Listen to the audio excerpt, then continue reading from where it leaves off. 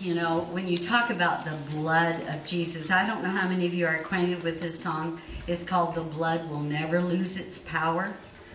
And I didn't used to know what that meant.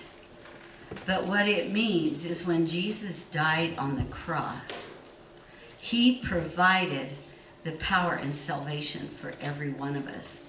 And, you know, we have both good and evil angels, and they're both around us every day, probably. But all the angels were at the cross, the good angels and the evil angels, and they saw when Jesus died.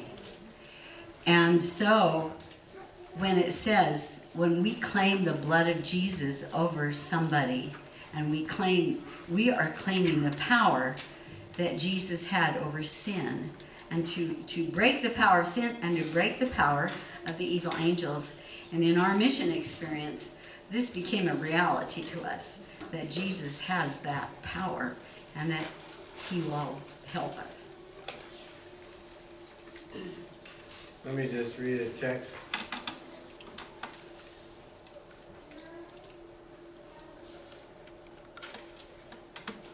In Matthew 26, verse 28.